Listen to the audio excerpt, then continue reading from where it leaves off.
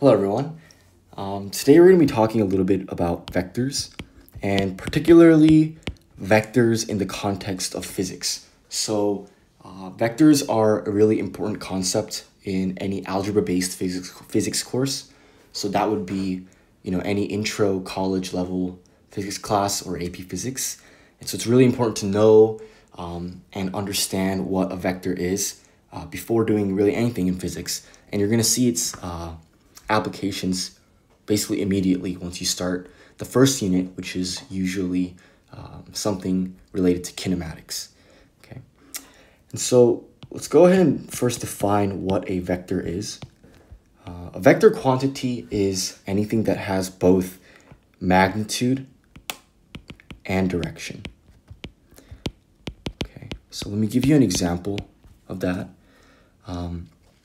Let's say I said a car is moving 45 miles per hour in the northeast direction. Okay. This is an example of a vector because, as you can see here, the 45 miles per hour represents our magnitude. It's basically how much of something that we have. And then northeast gives us direction. So this is a vector quantity. Okay. How is this different from a scalar? The distinction between a vector and scalar is very important. And the difference is that a scalar is just a quantity that describes magnitude. So if I would have said the car is moving at 45 miles per hour and not specified the direction, then this would be a scalar quantity. When we write out vector quantities, there's a specific way we do that. And to show you, I'm going to give you an example here. Let's say we have a velocity. A velocity. Velocity, as you will learn later, and I'll also talk about this in my next video, is a vector. And so when we write the velocity, we're going to write or draw this kind of half arrow symbol above the variable to indicate that this is a vector. Okay, and so you would write, velocity is 20 meters per second to the left or something like that. Okay, now I'll talk about how vectors are kind of described a little bit later in this video. And alternatively, when we talk about speed, so velocity is a vector, as I just said, and then speed is actually a scalar, so it only describes magnitude. Then we would only write the variable without the symbol on top. So if I wrote 20 meters per second, I would just be giving you the speed of an object without telling you what direction it's going. So how are vectors represented graphically? Well, vectors are represented by a point and then a line segment with an arrow at the opposite end.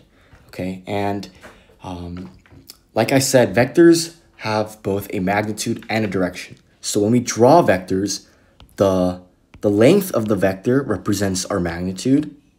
Okay, so starting from the point to the end of the arrowhead, and then the actual arrow, the direction that the arrow is pointing gives us our direction. Okay, great. So really anything like that, like this, these would all be vectors. Sorry, that's not very straight, but you get the idea. Okay. So since we're talking about vectors in the context of physics, I thought it would be helpful to go over a couple of common ways that vectors are described. And so the first way is just by using words that we commonly use to indicate direction. Just to give you an example of that, someone might say 20 meters to the left, right? And left would indicate our direction, or 40 meters per second upwards, let's say, or 9.8 meters per second squared downward. Okay. Our second common way is by using the horizontal line as a reference. So here, for example, I've written out that we have a velocity, which you'll learn later on that it is a vector. You have a velocity of 20 meters per second at a direction 40 degrees above the horizontal. And so what this would look like is if you had a horizontal line, we know that our vector, the length needs to represent 20 in some way. And then the direction that the arrow points is going to be 40 degrees above that horizontal line. And here, you know, I'm not drawing it on graphing paper or anything like that, but presumably this would represent 20 meters per second, the length of that vector. Okay, and of course we can also have something like 40 degrees below the horizontal, which would then look like this. Okay. And the last common way that I wanted to show is by using negative or positive signs. Okay, and this one requires that we first define the negative and positive direction.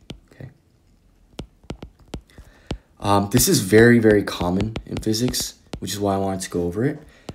So for example, let's say that we define a y-axis as upwards being positive and downwards being negative.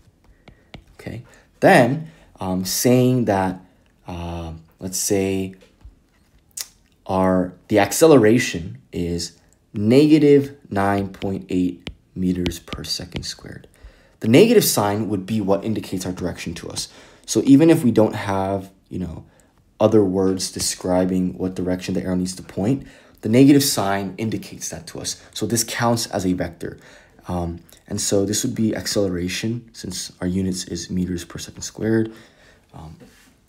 And this would just show us that acceleration is pointing downward. The acceleration is acting downwards. And perhaps you've learned this already, but this is actually the acceleration due to gravity. I just wanted to throw that in there. Okay. And also, if I wrote that acceleration is positive 5 meters per second squared, then of course the acceleration would just be acting upward. Okay, so the last thing that I want to talk about in this video, and this is going to be really quick, I'm not really going to get into the details of it, but it is about how vectors are added and subtracted graphically. So really quickly, let's say you're given a vector that looks like that. Say this is 30 degrees above, and a vector that looks like this. Maybe this is 60 degrees above. Okay. If I wanted to add these two vectors, then we would use what we call the tip to tail method, where I would just take one of the vectors and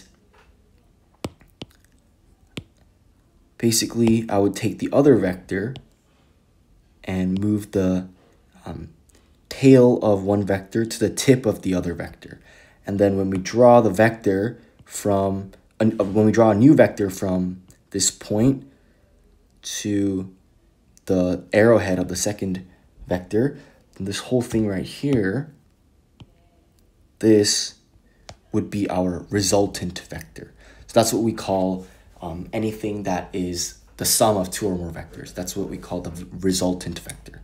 Okay. Now, if we wanted to subtract them, if you want to subtract two vectors, like let's say like this, then you would turn one of them around.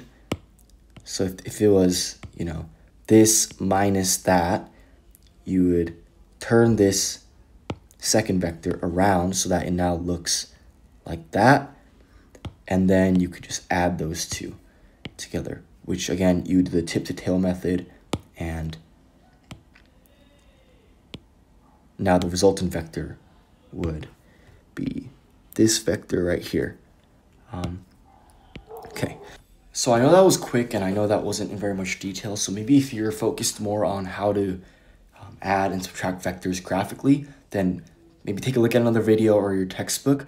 But the reason why I didn't really get into the details here is because in physics, we're more worried about adding and subtracting vectors in a more mathematical way. Because as you can see, even if you're maybe using a ruler and a protractor to really get the angles and the lengths exactly right, you would have a hard time getting a very exact resultant vector just by drawing these things, okay? And so in our next video, I'm going to talk about adding vectors and subtracting them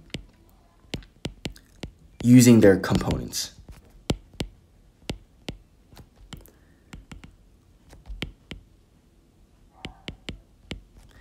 and this will give you a very exact, nice, precise number for your resultant vector. Number and direction, of course, since this is a vector. Okay. Well, thank you for watching this video. Hopefully it was helpful. I'll be uploading more videos on physics, chemistry, and biology, so stay tuned for more.